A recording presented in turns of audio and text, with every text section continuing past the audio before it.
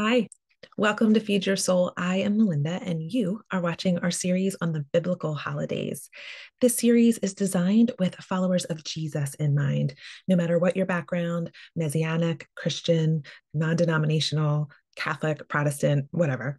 It is to help us all understand these holidays better, to understand how they impact our walk with our Messiah, Yeshua, his Hebraic name, to help us see the significance in the life of a believer. So we're jumping in to the holiday of Yom Kippur, or Yom Kippurim is actually how it's written out in the Hebrew, and it is the Day of Atonement. And there's a lot to this holiday. And so we're going to try to cover as much as we can while keeping it also accessible for those who are brand new to this idea. So whether you're new to the biblical holidays or this is something you have kept for a while now, my prayer is that this is a blessing for all of you, for all of us. Okay, so we'll get started. First, a little recap. Moedim. These feasts, these holidays in Hebrew, they're referred to as Moedim. It is the word behind the English, and it comes up in Leviticus 23, where it's kind of the outline for the biblical holidays. If you're looking to have a quick synopsis of what these holidays are, definitely read Leviticus 23. And Yehovah spoke to Moses, saying, "Speak to the people of Israel and say to them, these are the appointed feasts, or the Moedim of Yehovah, that you shall proclaim as holy convocations. They are my Moedim. They are my appointed feasts." Uh, so, whose holidays are these? Are these specifically Jewish holidays? The word of God tells us that they're his feasts, they're his appointed times. This word, Moedim, does show up in the book of Genesis, actually, Genesis chapter 1, talking about the seasons when day 4, the sun, the moon, and the stars are hung in the sky, and to mark the Moedim, mark the seasons. It's really to mark significant time. And this word comes from the Hebrew word for appointment. So these are there, the Moedim are appointed times and appointed places to meet with our God. And so if you think of Moedim as an appointment, I think it might be a pretty close rendering to the meaning of the word. Why? Why even learn about these biblical holidays? They truly tell the story of the gospel. These holidays give us a cyclical way to look backwards, to remember what God has done for us and his people since the beginning of time. They are a way to point forward, to help us understand and have an idea of what is going to happen in the future. They are appointments with the divine, not just with our Creator, but they are times where angels have been known to meet with people. Somehow the veil between the spiritual and the physical earth is less. And if you look throughout scripture, you'll see that angels, the angel of the Lord, met with people on these days. And what are they currently? It's the story of the gospel, but it's also the story of us. And it's the best Bible study I've ever done. Helps us really have markers and signposts throughout the year to help us remember our God, remember our place in his story, and to make sure that we're doing some reflection on where we stand with our King.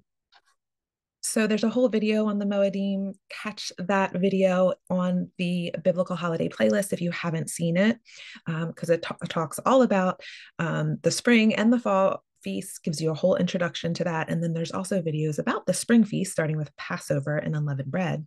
But right now we're in the fall. So here are a quick list of the fall Moedim, or the fall biblical feasts. We talked about Yom Teruah about 10 days ago.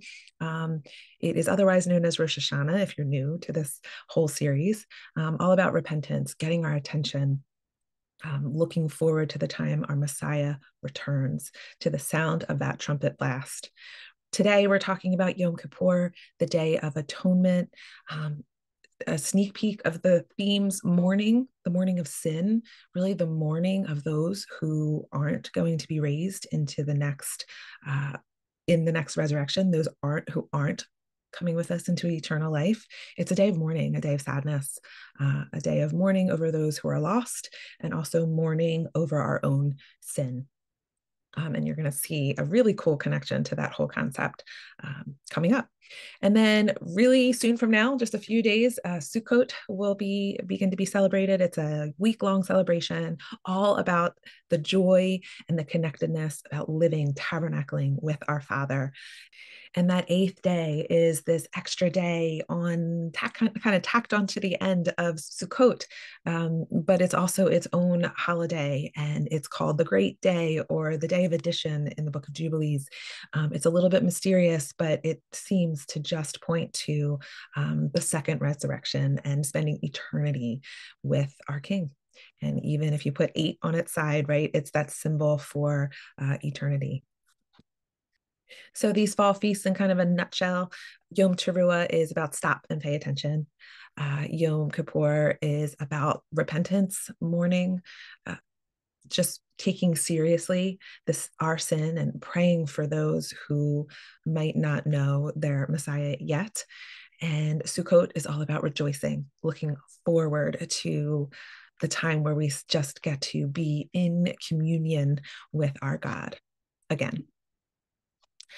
Just looking at the name Yom Kippurim, it does come up as one of those names in Hebrew where, similar to Elohim, where the ending is implying that it's plural, but the verbs that go along with it are singular. So Yom Kippurim, it's done to have this, we call it like this majestic plural, this it elevates the term or the name to mean something firm and large and heavy and important. And so Yom Kippurim, it sounds like it might be plural, but it's actually that it's important, just like Elohim and Mayim for heavens.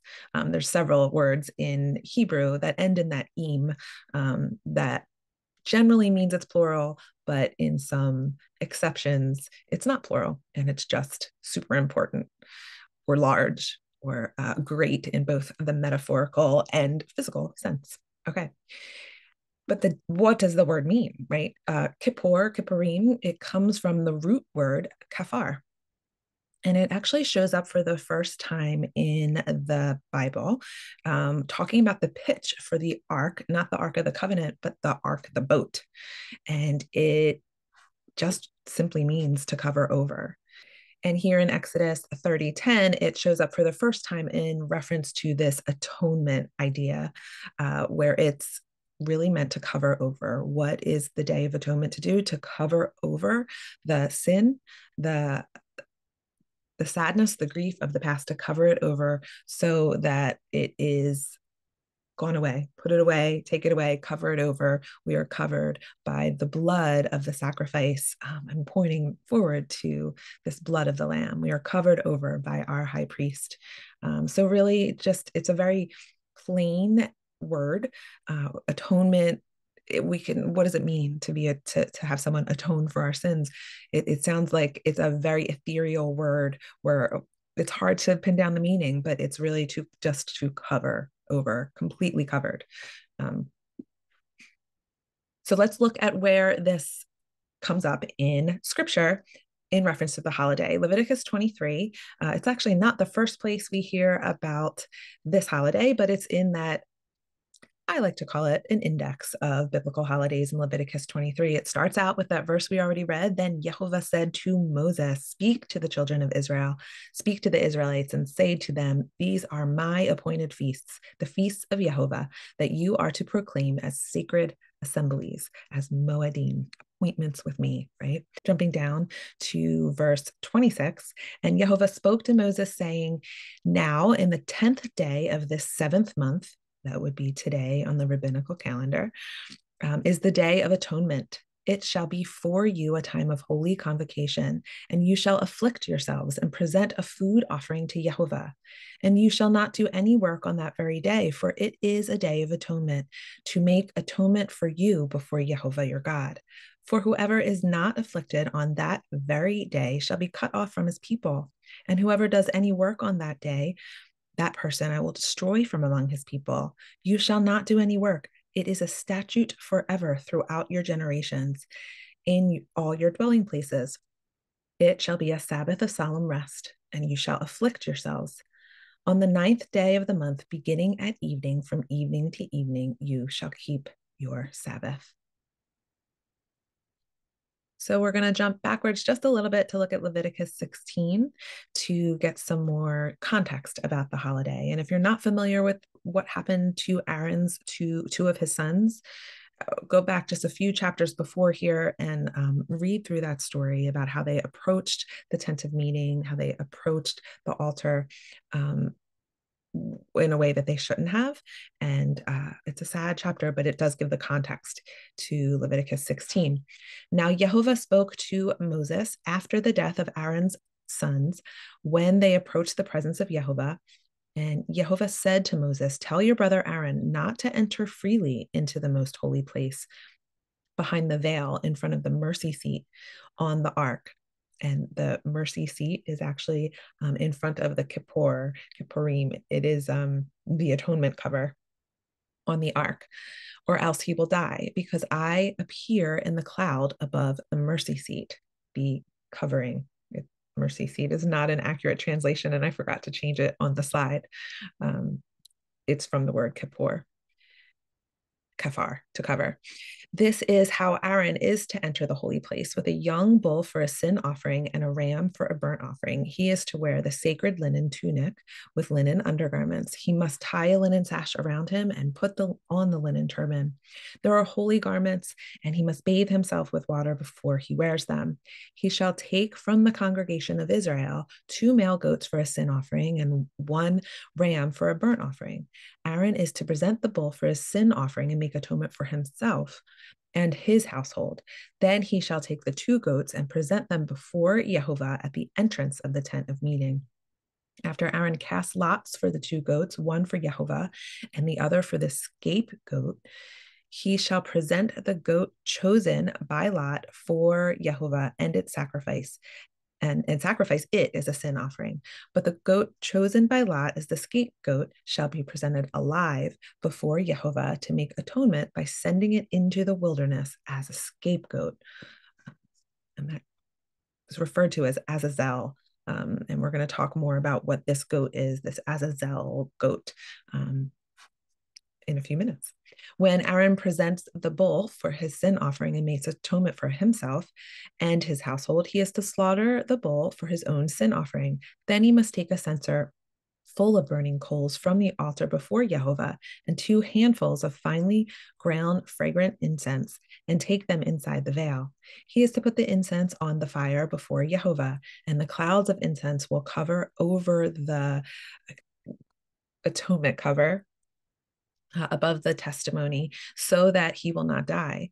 And he is to take some of the bull's blood and sprinkle it with his finger on the east side of the atonement cover, and he shall sprinkle some of it with his finger 7 times before the atonement cover.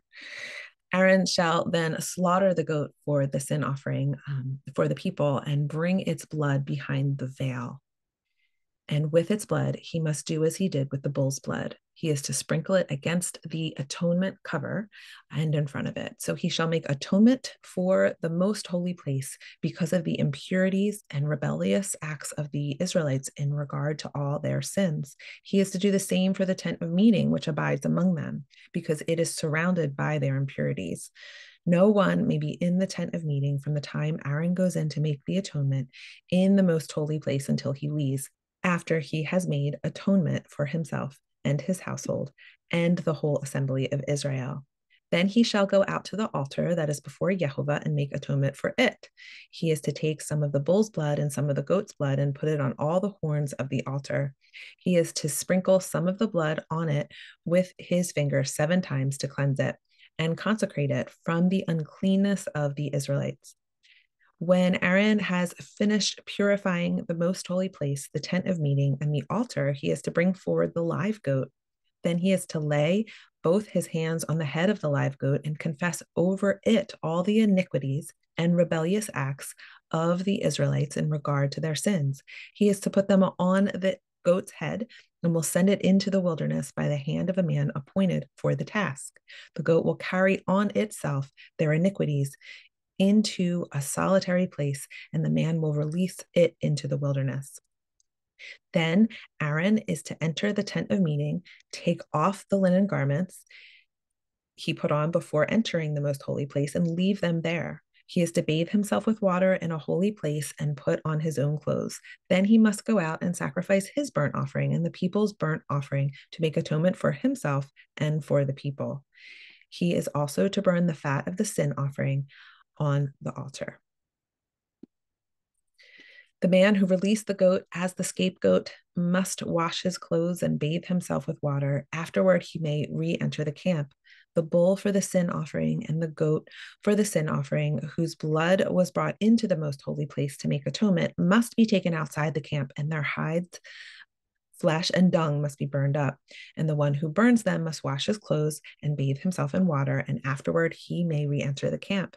This is to be a permanent statute for you. On the 10th day of the 7th month, you shall humble or afflict yourselves and not do any work, whether the native or the foreigner who resides among you, because on this day atonement will be made for you to cleanse you, and you will be made clean from all your sins before Jehovah.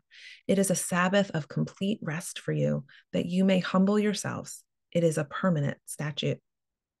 The priest who is anointed and ordained to succeed his father as high priest shall make atonement. He will put on the sacred linen garments and make atonement for the most holy place, then the tent of meeting and the altar, and for the priests and for all the people of the assembly. This is to be a permanent statute for you, to make atonement once a year for the Israelites because of all their sins. And all this was done as Jehovah had commanded Moses. So, this holiday, for atonement for our sins, atonements made on our behalf by the high priest in the tent of meeting, behind the altar, in the Holy of Holies. And it's mysterious. And there's two goats, and there's this bull, and there's offering made for the high priest, made for his own family, made for the other priests, made for the people. But what it comes down to is this isn't just about individual sin. It's also about the sin of the nation as a whole. It's a very community-centered holiday here. And as God is outlining this, he's specifically pointing back to what happened with Aaron's sons and how they approached the tent of meeting in the wrong way. And so part of what I think this has to do with in this time period during this Levitical priesthood is that Yom Kippur had to do with keeping the people safe. The way that they would be able to approach the Holy of Holies was with this specific way once a year, and it was going to only be the high priest. This presence of God that is present in the Holy of Holies, who winds up coming into the smoke, the cloud that comes off of the mercy seat, the atonement cover, right? That God's presence is there in some way that is different than at other times. And there needs to be a level of safety there. And so it is holy. It is to be done in this fashion and no other way. And I think pointing at what happened to Aaron's sons really gives us some clarity on that part of this is about being safe. Don't approach in the wrong way, because I want you all, my children, to be safe. So there's goats that are talked about here in this holiday in Leviticus. And there's two goats. One is for a sacrifice, and the blood gets put on the Holy of Holies on that altar, the Ark of the Covenant, right? And the other one is referred to as Azazel in the Hebrew. And Azazel is, we kind of call it a scapegoat, meaning, in our English, it's that we kind of blame, this is where that comes from. The goat somehow, metaphorically, spiritually, I don't know, but takes on the sin of Israel, and then it is sent away. And someone leads the goat away into the wilderness. And so there's this debate about, is the goat Azazel? Is the wilderness Azazel? It really is a hotly debated topic, and it has been for thousands of years. What is Azazel? And we don't really know. There are different thoughts about it. And again, some say it's taking it out to this wilderness, and that is what Azazel was, or that this goat was Azazel, or even that Azazel is a demon or a name for Satan. And if you read any of the kind of Second Temple literature, I think it's the Apocrypha of Abraham, I want to say, is the book where that talks about Azazel being the tempter, the accuser, Satan. He's that character in that extra biblical book. So interesting, right? With what we don't know, but we see symbolism. We see the taking away of the nation's sins here, and sending them off to somewhere else. We see the one who died and the blood was casted onto the altar on our behalf. And so there is metaphorical symbolism here that we absolutely see fulfilled in our Messiah. Remember, in also a metaphorical way. It doesn't always have to be literal. Remember, there's much metaphor in the Word of God. And so let's not get hung up on what's exactly literal and what's exactly metaphorical, because I think we can get tripped up there. But meaning, because the blood of our Messiah was not literally shaken onto the Holy of Holies here, onto the Ark of the Covenant, but that language winds up being used as this metaphorical idea of the cleansing of his blood on our behalf. Numbers 29 gives us a little bit, it really doesn't give us that much more information except about the offerings, which I think is significant, and we're going to talk about that. But Numbers 29, verse 7, on the 10th day of this 7th month, you are to hold a sacred assembly, and you shall afflict yourselves or humble yourselves. You must not do any work. Present as a pleasing aroma to Jehovah a burnt offering of 1 young bull, 1 ram, and 7 male lambs a year old, all unblemished, together with their grain offerings of fine flour mixed with oil, 3/10 of an ephah with the bull, 2/10 of an ephah with the ram, and 1/10 of an ephah with each of the 7 lambs. Include 1 male goat for a sin offering, in addition to the sin offering of atonement and the regular burnt offerings with its grain and offerings and drink offerings. So before we move on, I want you to keep in mind that there are all these offerings going on, and grain offerings, drink offerings, multiple animal offerings, in addition to the daily offerings that are happening. So this is a lot of animals being offered up, really cooked on the altar. And I just want to keep that in mind as we talk about what it actually means to afflict ourselves. Okay, Jubilees 34. If you're new here, you might not know about Jubilees being this extra biblical book. If you're not new here, you've heard me give this spiel often, so just hang in there for a minute. Jubilees is an extra biblical book that is said to be in the book, given by an angel to Moses on the mountain of Mount Sinai. It gives added information to the book of Genesis. And when I say added, it's not like adding to the word, but giving some more background information to some of the stories. And also, it gives us a peek into some more of the origin stories of these biblical feasts, implying or stating explicitly, actually, that these feasts have been around before Israel is in the desert. So, like Passover wasn't newly celebrated as a holiday as the people left Egypt, but this was now an added meaning to this day on the biblical calendar. So, according to books like Jubilees and Enoch, these extra biblical books, these holidays are not new to the people of God, but they just seem to get added layers of meaning as significant things happen in the history of God's people. So, here in Jubilees 34, I will mention that the critics of the Book of Jubilees do say it's Second Temple literature, and only date it back to maybe 200 BC or so. But I'm not a scholar. I'm not going to get into that debate. I certainly think that things could have been recopied at that time period, and that's why it's only dated back to that time period. The language does sound like Second Temple literature in a lot of places. It's a really cool read, no matter what you believe about it. And why it's also important to know about books like Jubilees or the Apocalypse of Abraham or the Testament of the 12 Patriarchs, because this was the literature that was present and circulating in the time of Yeshua and in the time that the New Testament was written. So it does give us some added depth of understanding to our New Testament. So it's good to know it. Okay, Jubilees 34, starting in verse 12. The sons of Jacob slaughtered a kid and dipped Joseph's coat in the blood and sent it to Jacob their father on the 10th of the seventh month. So this 10th of the seventh month should be obvious at this point what day that is, right? We're in the seventh month right now. This is the seventh biblical month, and we're on the 10th of the seventh month. So this is Yom Kippur. They brought it to him in the evening, and he mourned all that night. He became feverish with mourning for Joseph's death. And he said, an evil beast has devoured Joseph. All the members of his house mourned and grieved with him that day. His sons and his daughters got up to comfort him, but he refused to be comforted for his son. Now remember, we, the readers, know that Joseph didn't actually die. The brothers put him in a pit.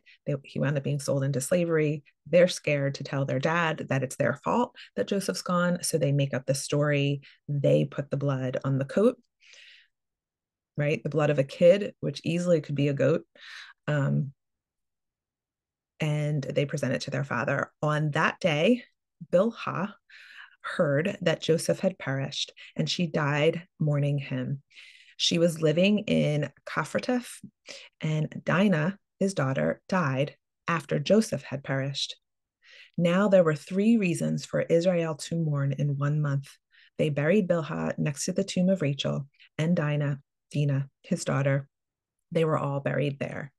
He mourned for Joseph 1 year and did not cease, for he said, let me go down to my grave mourning for my son. For this reason, it is ordained for the children of Israel that they should remember and mourn on the 10th of the 7th month. On that day, the news came which made Jacob weep for Joseph. And on this day, they should make atonement for their sins for themselves with a young goat on the 10th of the 7th month once a year. For they had grieved the sorrow of their father regarding Joseph. This day, once a year, has been ordained that they should grieve on it for their sins and for all their transgressions and for all their errors, so that they might cleanse themselves. So I think Jubilees adds so much depth of meaning to understand what this 10th day of the 7th month is meant to be on God's calendar. It is a day of mourning. It's a day of remembering not just those who have died, right? Joseph is not dead, but Jacob thinks he is. And if you don't know the story of Joseph being sold into slavery, sold into Egypt, then go back and look in Genesis. It's like the whole second half of the book of Genesis talks about Joseph, maybe the last third of it. So Joseph has been sold. The brothers have lied. They're covering their own sin by telling their father he died, or that they found his coat, covered in blood. And so now every year they have to remember this date, the date of their lie. I feel like that is super significant. So they have to mourn their transgression while their father is mourning the death of his second to youngest son, the first son of Rachel, who he loved, definitely favored Rachel as a wife. And so this was a favorite son of his. And he has to mourn his son while the brothers have to mourn their sin. And so I think putting these 2 ideas together, mourning the loss of people we love, mourning sin and death, mourning our own transgressions. And I think even prophetically, it's truly about mourning those who are dead in their sin, mourning those who don't choose Yehovah, their God, who don't choose their ways. And then we'll talk more about the propheticness of this holiday, but this holiday is about seriousness, looking inward, mourning, Afflicting ourselves is the other word that is used, but that word afflict means humble. So there is apparently a debate about whether or not afflict yourselves or humble yourselves means fasting in connection with this holiday of Yom Kippur. Um, I think traditionally, who the people who are keeping this holiday absolutely say it is a fast. Um, Later on in Hebraic Jewish history, it seems to just be referred to as a fast. Um, but here, when it's being instituted, we don't see any language about fasting specifically. And there is a Hebrew word for fast, and it's not used here. So this phrase, afflict yourself, or humble yourself, or afflict your soul, that phrase seems to have began to mean fasting at some point in time in scripture, but I don't know that it was actually originally meant to be that. So here we see this phrase show up in Psalm 53:13. But when they were sick, I wore sackcloth. I afflicted myself with fasting.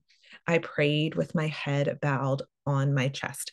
So that afflicted, that humbled, that word that means to humble ourselves in Hebrew, same word here, but this is adding with fasting. So it in and of itself doesn't seem to mean fasting. Here, the writer of this psalm is saying they're afflicting themselves with fasting. So it's just an interesting debate that you might see. Definitely the traditional understanding of this holiday of Yom Kippur is that it's a fast, but I push back on that slightly.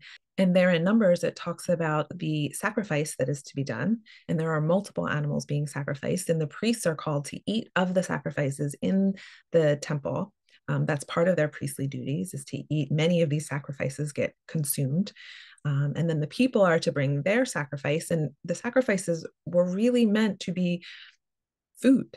And so it seems strange to me that we would be bringing the sacrifices if food was not going to be necessary on that day. What do you have? Do you have thoughts on this? Are you someone who's been keeping Yom Kippur? Do you keep it as a fast? Do you have thoughts on this interpretation? I just find it interesting. I'm not going to say that we are too fast or not to fast. I just see where people can push back, people who want to adhere to what the Bible says and not just hold on to traditions of men. Not that the tradition in and of itself is an issue, but we don't want to replace commandments of God with traditions of men. So I just am always trying to dig in and be like, well, what does the Bible say? I see this as the tradition. What does the Bible say? Certainly fasting can be a way to humble yourself or afflict yourself. But if we're also called to bring these sacrifices, is it assumed that they will be eaten as well? So, of course, we have to look at Isaiah 58 when talking about true meanings of the fast, right? And this is where God really corrects his people for the way that they are honoring this holiday specifically. Cry aloud, Isaiah 58:1. Cry aloud, do not hold back. Raise your voice like a ram's horn. Declare to my people their transgression and to the house of Jacob their sin. For day after day they seek me and delight to know my ways, like a nation that does what is right and does not forsake the justice of their God. They ask me for righteous judgments, and they delight in the nearness of God. We have fasted, and you have not seen. We have humbled ourselves, and you have not noticed. Behold, on the day of your fast, you do as you please, and you oppress all your workers. You fast with contention and strife. You strike viciously with your fist. You cannot fast as you do today and have your voice be heard on high. Is this the fast that I have chosen? A day for man to deny himself, to bow his head like a reed, and to spread out sackcloth and ashes? Will you call this a fast and a day acceptable to Jehovah? Isn't this the fast that I have chosen? To break the chains of the wickedness, to untie the cords of the yoke, to set the oppressed free, and to tear off every yoke? Isn't it to share your bread with the hungry, to bring the poor and homeless into your home, to clothe the naked when you see him, and not turn away from your own flesh and blood? Then your light will break forth like dawn, and your healing will come quickly. Your righteousness will go before you, and the glory of Yehovah will be your rear guard. Then you will call, and Yehovah will answer. You will cry out, and he will say, Here I am. If you remove the yoke from your midst, the pointing of the finger and malicious talk, and if you give yourself to the hungry and satisfy the afflicted soul, then your light will go forth in the darkness, and your night will be like noonday. Jehovah will always guide you. He will satisfy you in the sun-scorched land and strengthen your frame. You will be like a well-watered garden, like a spring whose waters never fail. Your people will rebuild ancient ruins and restore the age-old fountains, and you will be called repairer of the breach, restorer of the streets of dwelling. If you turn your foot from breaking the Sabbath, from doing as you please on my holy day, if you call the Sabbath a delight and Jehovah's holy day honorable, if you honor it by not going your own way or seeking your own pleasure or speaking idle words, then you will delight yourself in Jehovah, and I will make you ride on the heights of the land and feed you with the heritage of your father Jacob. For the mouth of Jehovah has spoken. So, to just step out of the debate on to fast or not to fast, what is the fast that he has chosen, even, right? Isn't about, oh, what was me? I haven't eaten, right? The focus isn't to be, don't have food today. The focus is to be on how we are blessing others and how are we taking care of those who don't have, right? Rather than worrying about not eating our own bread, let's give that bread to someone else. Let's not oppress those who work for us or ignore our own flesh and blood. It's to do right, not just to worry about walking around being right, but that we do right in our actions. And so it's been a study that I do. It's kind of an ongoing study. Is this a day of fasting or is it something else? I think I don't know. It's definitely a day of something else, but does the fasting go along with it? I think it's up to interpretation, but I don't see a exact commandment to fast on this day. In fact, since there are sacrifices, I'm wondering if we're not supposed to fast on this day.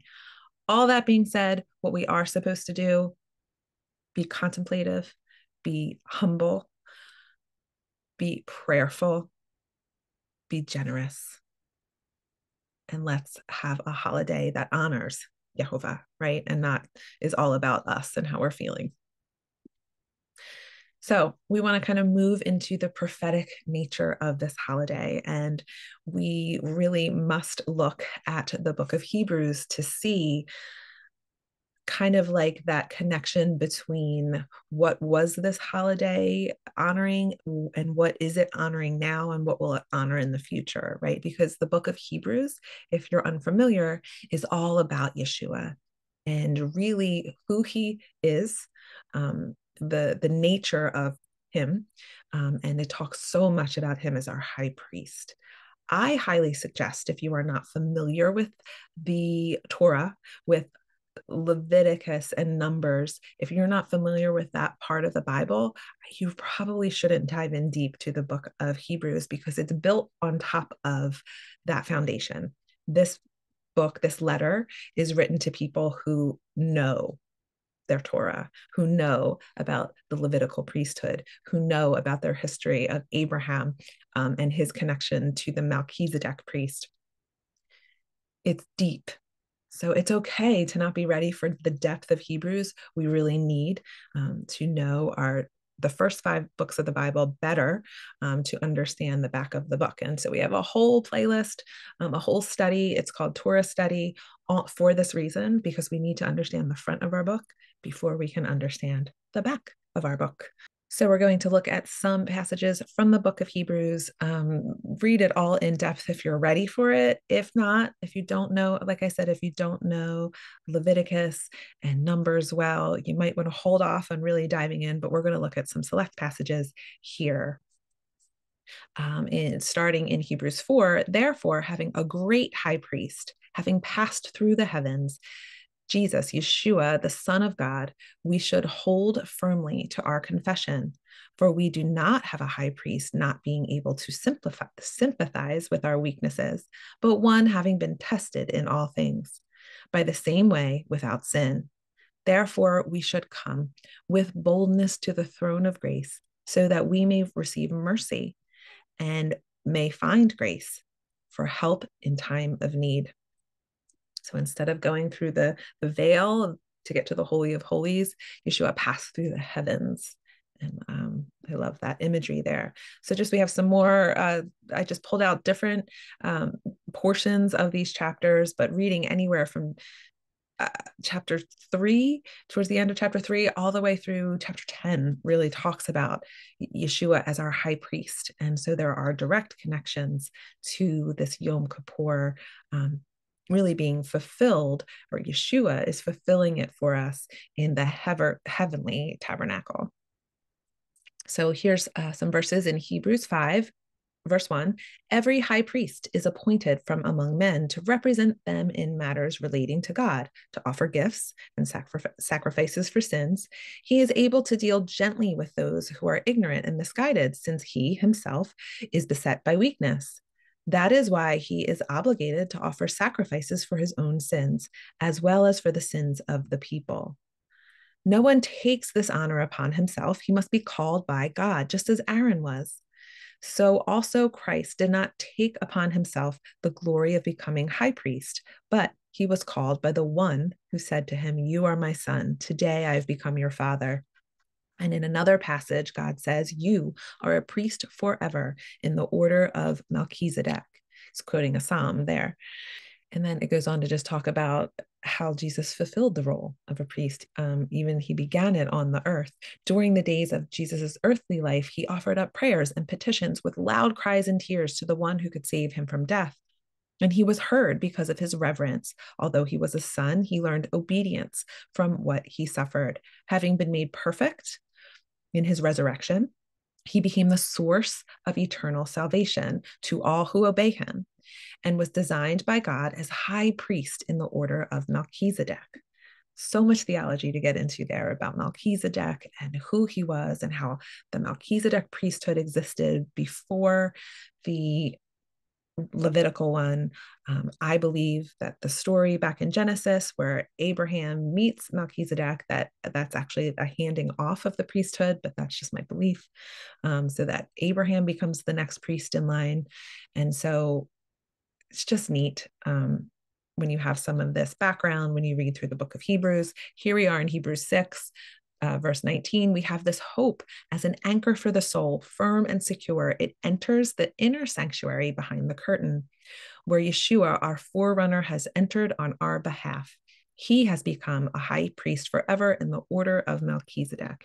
He's going behind the curtain in the heavenly tabernacle, in the heavenly temple, into that Holy of Holies on our behalf as our high priest.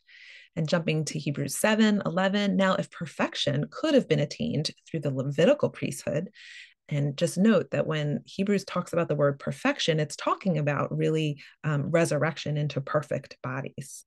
So if resurrection into perfect bodies could have been attained through the Levitical priesthood, for on this basis the people received the law, why was there still a need for another priest to appear, one in the order of Melchizedek and not in the order of Aaron? For when the priesthood is changed, the law must be changed as well. And remember, we had a Melchizedek priesthood.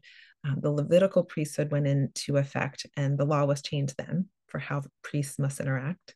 And now it must change again, that Yeshua is the next in line in the Melchizedek, right? So it's interesting when you see, like, this isn't the first time the law had to change in according to the priesthood changing. He, of whom these things are said, belonged to a different tribe, from which no one had ever served at the altar, for it is clear that our Lord descended from Judah, a tribe as to which Moses said nothing about priests.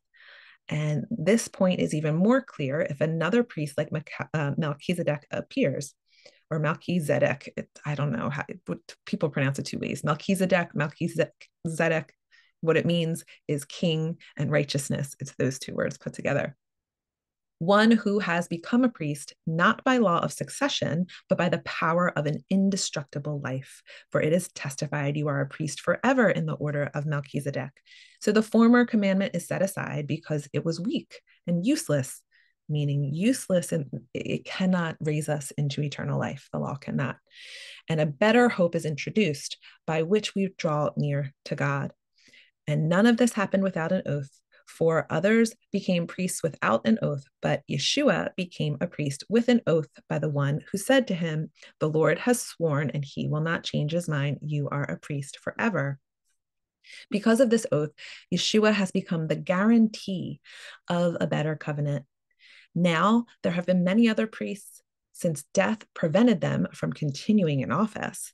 But because Yeshua lives forever, he has a permanent priesthood. Therefore, he is able to save completely those who draw near to God through him, since he always lives to intercede for them, right? He's not confined by human death. He is a priest forever because he is already resurrected into his perfect body, his heavenly body.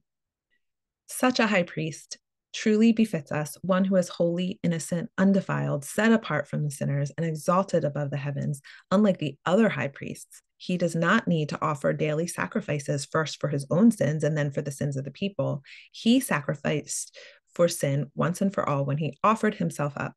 For the law appoints as high priests men who are weak, but the oath, which came after the law, appointed the Son, who has been made perfect forever. So that, interestingly, an earthly priest, in a Levitical priest, had to make sacrifices for himself before he could go into the Holy of Holies to atone for his own sin before he atones for everyone else. And Yeshua does not have that problem, right? He is perfect and eternal. And he is our high priest who goes into the Holy of Holies before the Father and atones on our behalf. And so when we're celebrating Yom Kippur, we are part of what we are honoring is the work of Yeshua and what he has done through his death and what he will do at the end of time. So I think about the work of my high priest. I think about the grace and the mercy. But beyond that, I think of his example, his unwavering example of personifying the love of God, walking out what it means to love our neighbors and to love our God. Having him as an example, just this day makes me think of my merciful high priest and honor him for what he's done and is doing on our behalf. So looking now, continuing to look through time towards the future, we're going to get into some prophecy about what this day is on the calendar in the future. So looking at 2 Corinthians chapter 5, verse 5, and God prepared for us for this very purpose and has given us the Spirit as a pledge of what is to come. Therefore, we are always confident, although we know that while we are at home in the body, we are away from the Lord, for we walk by faith, not by sight. We are confident then and would prefer to be away from the body and at home with the Lord. So we aspire to please him, whether we are here in this body or away from it, for we must all appear before the judgment seat of Christ, that each one may receive his due for all the things done in the body, whether good or bad. Jumping to verse 16. So from now on, we regard no one according to the flesh. Although we once regarded Christ this way, we do so no longer. Therefore, if anyone is in Christ, he is a new creation. The old has passed away. Behold, the new has come. Because Yeshua has his new perfect body. This is that prolipsis, that speaking of things that are to come as if they are now. It's a very common thing in Christianity, the already but not yet idea of the kingdom of heaven. The kingdom of heaven is here. The kingdom of heaven is at hand. It is, but it isn't yet.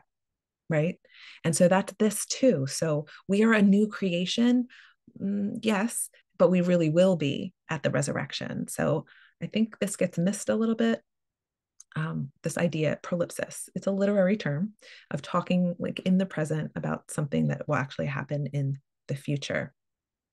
Verse 18, all this is from God, who reconciled us to himself through Christ and gave us the ministry of reconciliation, that God was reconciling the world to himself in Christ, not counting men's trespasses against them. And he has committed us to the message of reconciliation. Therefore, we are ambassadors for Christ, as though God were making his appeal through us. We implore you on behalf of Christ, be reconciled to God. God made him who knew no sin to be sin on our behalf, so that in him we might become the righteousness of God. And many Christians know that verse, 2 Corinthians 5:21, that God made him who knew no sin to be sin on our behalf. But in context, we're seeing about reconciliation to God. That is a Yom Kippur idea. That is this idea of atonement, that we are made right with our God through the work of Yeshua. And this, he made him sin who knew no sin. This is what the priest did. He took on the sins of the nation, put them on the goat and sent the goat away, right? This connection is definitely being made here by Paul in Corinthians, so to the Corinthian church. So it's just good to have this background.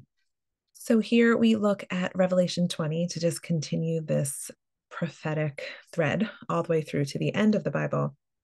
Revelation 20, verse 11, then I saw a great white throne and the one seated on it. Earth and heaven fled from his presence, and no place was found for them. And I saw the dead, great and small, standing before the throne. And there were open books, and one of them was the book of life. And the dead were judged according to their deeds, as recorded in the books. The sea gave up its dead, and death, and Hades gave up their dead. Hades is a word for grave. And each one was judged according to his deeds. Then death and the grave were thrown into the lake of fire. This is the second death, the lake of fire. And if anyone was found whose name was not written in the book of life, he was thrown into the lake of fire. So this book of life, this Lamb's book of life, this is a greeting, a traditional Jewish greeting on Yom Kippur. May your name be written in the book of life.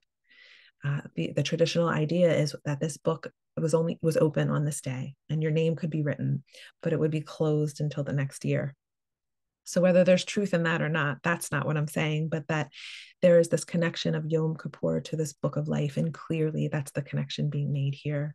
This judgment day, this day of coming before God at the end of time, after being at this second resurrection, where the rest of the people are being judged after the first resurrection. It is about the death of death. And so there is this layered prophecy and these layered meanings on what Yom Kippur, this 10th day of the 7th month, has signified, coming before our King to look and see if our name is written in this book, the Lamb's book of life. It's going to be a mixture of gladness and joy and mourning and sorrow. Looking back at the meaning of this holiday, we have mourning for our sin, mourning for those brothers' sin, right? Who they sinned by, first of all, being terrible to Joseph, by getting their brother kidnapped, and they don't know if he's dead, but then lying to their father, dipping a coat in the goat's blood, passing it off as Joseph's blood. These brothers had to observe this day every year and mourn for their own sin, as Jacob mourned for his son, right? So there is this idea of mourning that is woven all through this holiday. And even in many synagogues, traditional Jewish synagogues, it is a day of honoring the dead who had died that year. So this is clearly a connection to what the Book of Jubilees talks about. And I would bet that that's where this connection to Yom Kippur came from, is from the connection of Joseph and his brothers mourning for him. So there's also this idea of confession, and forgiveness and repentance, of course, right? Coming to the high priest at the temple tabernacle, him being the one responsible for taking on the sin of the people, transferring it to this mysterious Azazel goat, scapegoat, into the wilderness, where these sins were sent away to Azazel, who is the great tempter. There's some theology there that I want to pull through and talk about. So again, if you have thoughts on Azazel, put them in the comments. But it is about forgiveness and absolving of the sin, covering over of the sin from that year in the nation of Israel. But it must come with the right heart, right? How we saw in Isaiah 58, like I don't want this where you're oppressing your workers and you're being horrible people and you're only doing these things on the outside. No, it must come from within, this teshuvah, this repentance. But it is also mixed with a great joy of meeting our King at the great throne of judgment, because it's the beginning of eternity with our King. And so I don't want to tease out exactly what's happening at this second resurrection and who's involved in that, but there will be mourning. There will be mourning for those who are lost, but there is also joy for the end of death, for the end of sin. It's like once and for all at this point, it's gone. And it's a beautiful idea. And I love this holiday. The more I learn about it, the more I dive into what the word has to say about my high priest, our high priest, who is perfect and eternal and working on our behalf in heaven before the Father, and who will meet at the end of time. It makes me grateful, and it reminds me to get myself right with my King. Because all of us, no matter where we stand in our walk, have some things we need to confess, have some things we need to repent of. And it's not too late. It's not too late to turn to do that teshuvah. If you haven't done it by now, do it today. If you're not watching this on the 10th day of the 7th biblical month, that's okay too, because you can do it now, because our merciful high priest is before the Father right now. He's at his side right now, going before the Father, and he actually doesn't have to wait till one day a year to go before the Father beyond the veil. He's with him at all times, and he is our atonement, our covering, our Yeshua, our Messiah. So no matter when you're watching this, it's not too late to get right with your King, through the work of your high priest. So thank you for being with me today. May your name be written in the book of life. I want to say happy Yom Kippur, but it often sounds strange to say that, right? But we can be happy knowing that we have a secure place in the kingdom come through Yeshua, our Messiah. So keep a lookout for our next teaching on the next fall holiday, Fall Moedim, which is Sukkot, the Feast of Tabernacles. And we're wrapping up with our very last portion to the Torah study, and the Torah portions will be coming up this week as well. So Shabbat Shalom, if you are indeed watching this on Shabbat. Otherwise, I will see you next time.